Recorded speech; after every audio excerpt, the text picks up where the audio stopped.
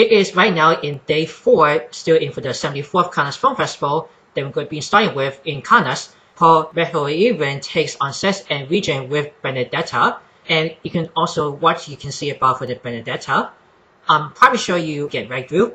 Here's what this paragraph about here for the Paul Verhoeven at 82 years old, provocative and unconventional filmmaker will throw a grenade at the Cannes Film Festival on Friday with Benedetta, a thriller about a mystical lesbian one who has scandalized 17th century Italy and promises to electrify the competition. Tell us about for the France 24 here for the Florence Radman's lives from the Crossroads set.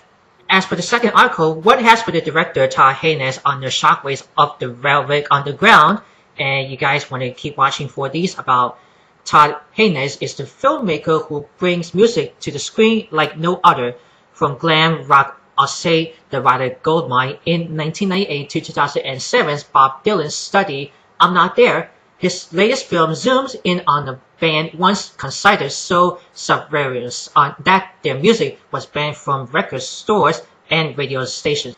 And I'm going to put these both articles into the description box below that you want to get that right in through. If you have any question for the next day of the 74th Cannes Film Festival, just as says about for the Benedetta has been already followed by the Velvet Underground. Write down in the comments below if you want to say something. Always have to make sure to be always watch before sharing.